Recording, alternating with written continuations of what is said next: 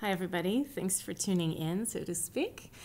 Today I'd like to talk about trills, as this particular sarabande, the sarabande of the D minor suite, the second suite, has some controversial ones. Yeah, the word controversial is really funny when you talk about trills.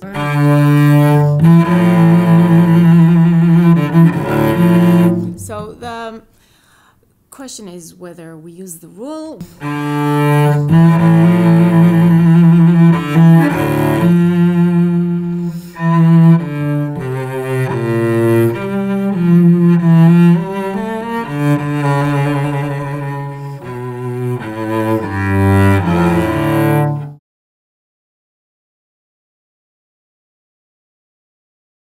Carl Philipp Emanuel Bach was one of Johann Sebastian's sons, and he was also a very famous composer, more famous than his dad back then. And he wrote an important book. The book is called The Essay on the Art of Playing Keyboard Instruments. In the book, he explains, among other things, how to execute trills. The first bar of this second suite sarabande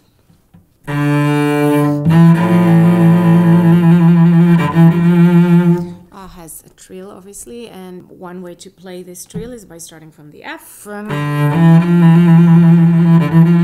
But if we do that, we are compromising the integrity of this first subject,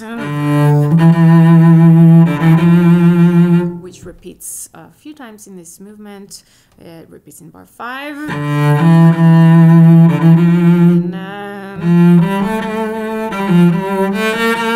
In bars 9 and 10. So the melodic line D, E, D, E, F can be obscured if we add this appoggiatura. On the second beat of bar 3, we have a trill in Kellner's copy.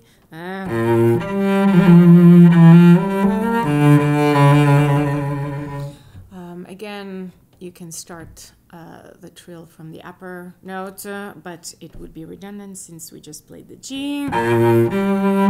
So you're repeating the G.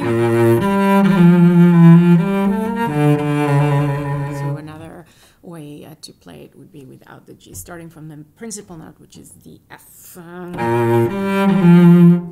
don't like this trill at all.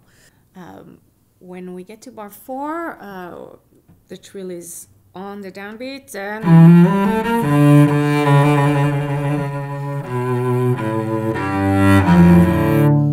if we compare it to bar 8,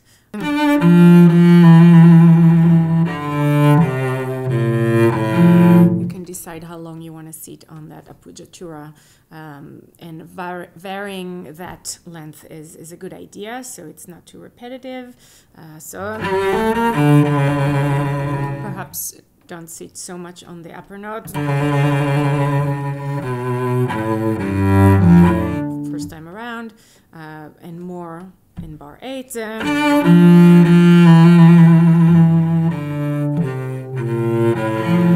One more thing to consider is the rest point, which is when we rest on the main note after ending the trill before the end of the note. So here on the first bar,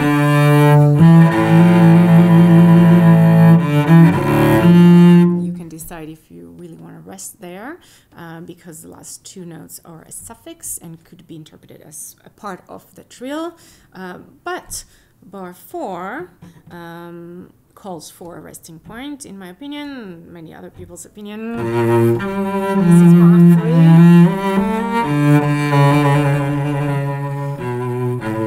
3. So as you heard, I stopped my trill on the second beat. Stop.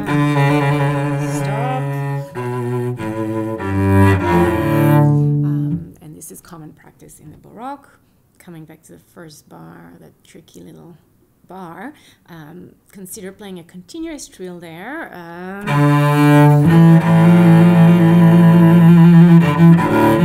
and treating the last two 16th notes as a suffix, the ending of the trill. without being rigid about it, try to play your trill in about the same rhythm as you would play those two last 16th notes. Let's look at the division into kind of sentences. Here we have 2 bars.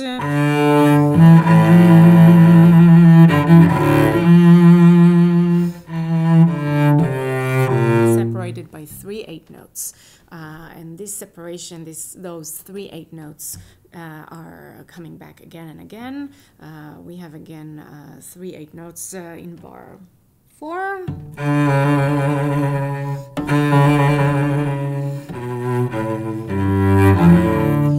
So you can find ways to play with those 3 notes. Let's not play them the same every time. For example, the second bar is leading into the third bar.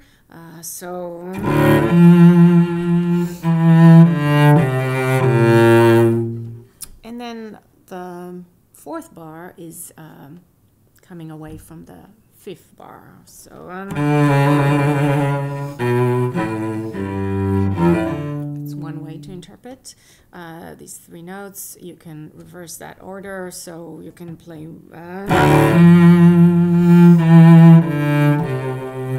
here less, and grow into the F. But I think it would really add to your performance if you think differently about and think of what those 3 notes actually do.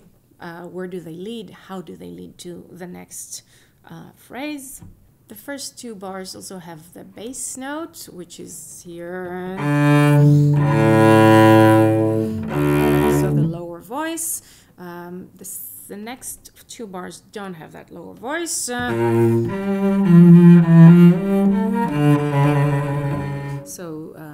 it's more of a tenor or alto feel. The next bars 5 and 6, again we see that bass line. So when you practice at home, try to just play the bass line and then add the rest. Again, it's D, A, and D in the first and second bars, and then F, A, D in the bars 5 and 6. Again, we have 3 8th notes that connect us to bar 7.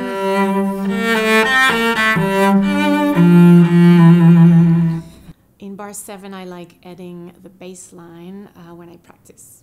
Only when I practice. This clarifies the harmony for me. And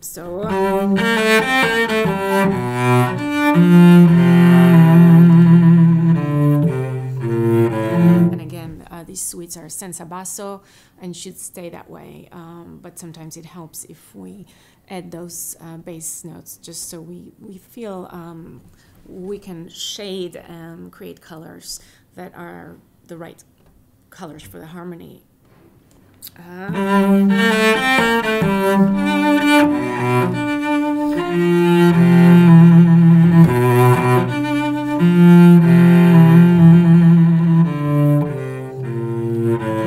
Here I diminuendo into bar 9 with those 3 8th notes. Here it starts a new beginning. Think how you're gonna roll your chord here.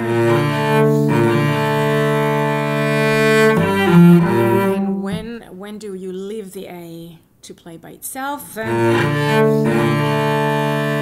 wouldn't keep the D going all the way to the G. We have A, G, F, G. And to make that clear line, I like to leave out the D at some point. Same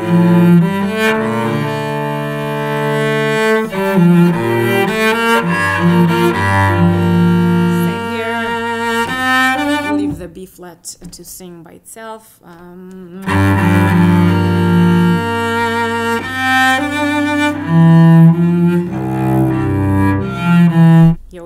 voices.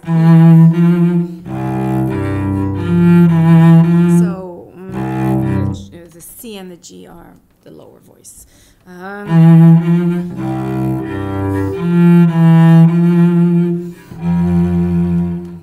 So if you want to practice just the upper voice, and then add the lower voice, you can imagine that you have a second cellist next to you and they play that lower voice. Let's look at the second half. Here I love thinking about how the Baroque bow is different than our modern bow. It is lighter at the tip, and naturally the down bow would be heavier than the up bow. So instead of trying to play everything evenly, I actually try to emphasize the fact that the up bow is lighter.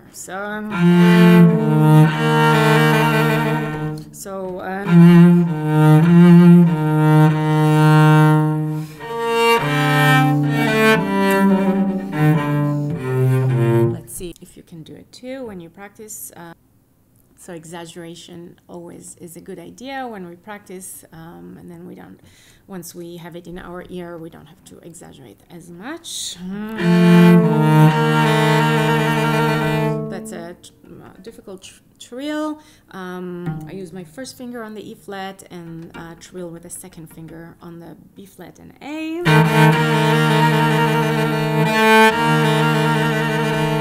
Again, use that resting point on the third beat. So I stop my trill on the third beat and stop.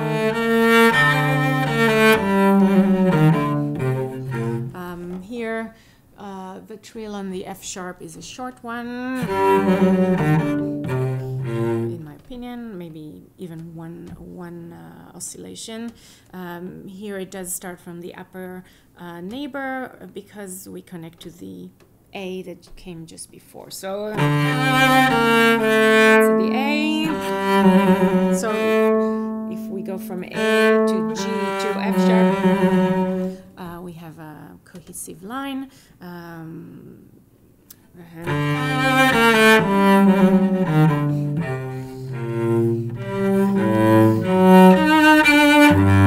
This is a beautiful line.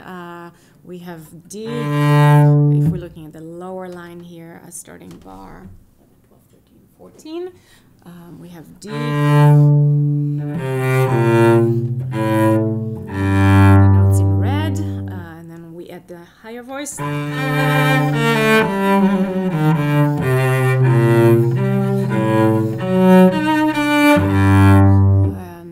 Let's just play the top voice now.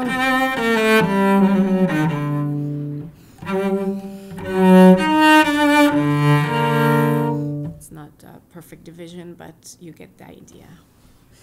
In bar 17, we again have those two voices, E, D,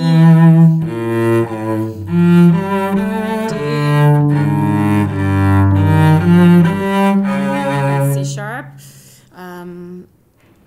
The voice in red is the lower voice, and then you can fill in the harmony as I like to do when I practice, and only when I practice, in bars 19 and 20. So let me start from bar 17 to show you what I do.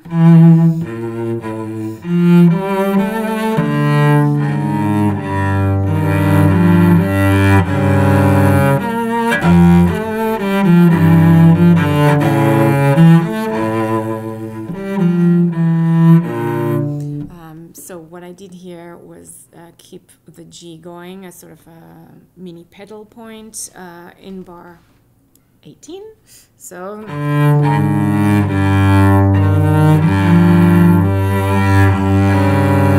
we have those repeated G's in our mind only, please. And here we're going to F, G again, and A.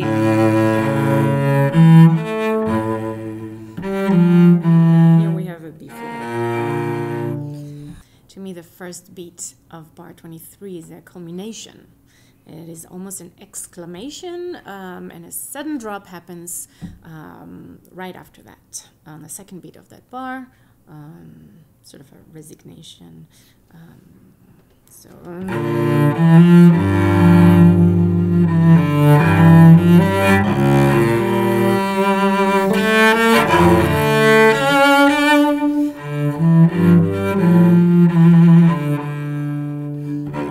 as you see, this is the height of that line. And this is a quiet resignation, if you will. If you compare the parallel plays in the first half, there is a whole turn at the end of bar 10.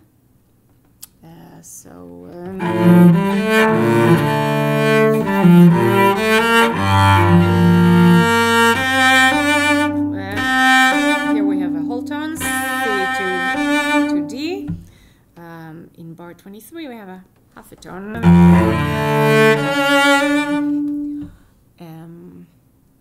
Also, in bar 23, Bach condenses this phrase.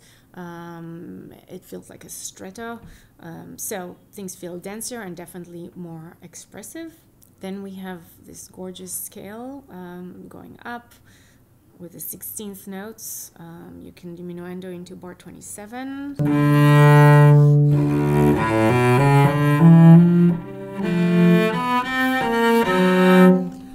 Or you can be leading up and crescendo slightly, or just not diminuendo there.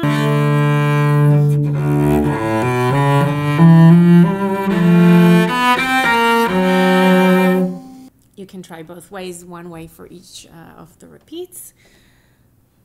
Notice the accidentals in bars 25 and 26 in Anna Magdalena's copy. Clear as day, there is no mistake here, my friends. Let's do what's written. So,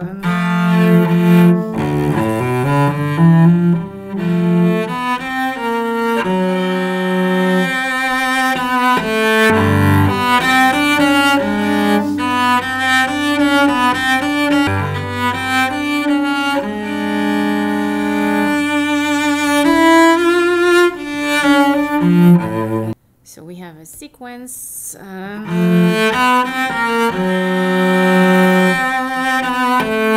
the second one.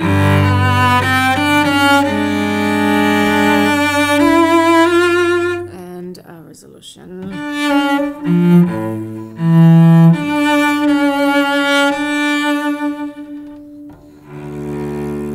finally, take time on the D, on the lower D. Or take time before the lower D. It is a sigh.